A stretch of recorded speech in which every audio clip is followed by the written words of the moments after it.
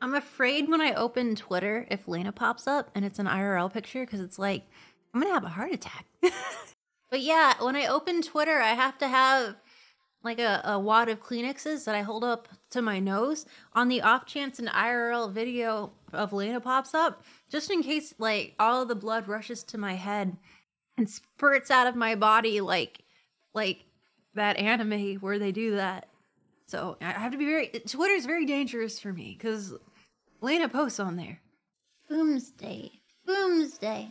I'm just really, really, really subby and gross a lot.